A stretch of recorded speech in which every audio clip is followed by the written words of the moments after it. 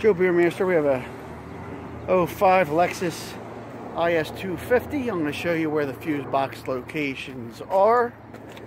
The first fuse box, and it is an '05, is located under the driver's side, like next to the wheel.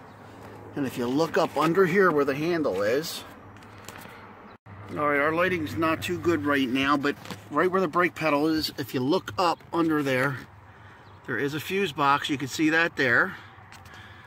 Okay.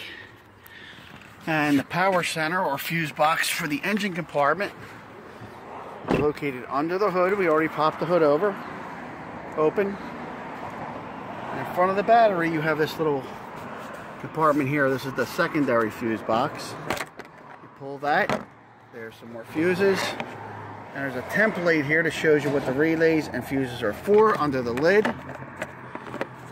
I'm going to put that back down. Lock that down, and that's the engine compartment fuse box. And that's it, Joe Beermaster. Thanks for watching.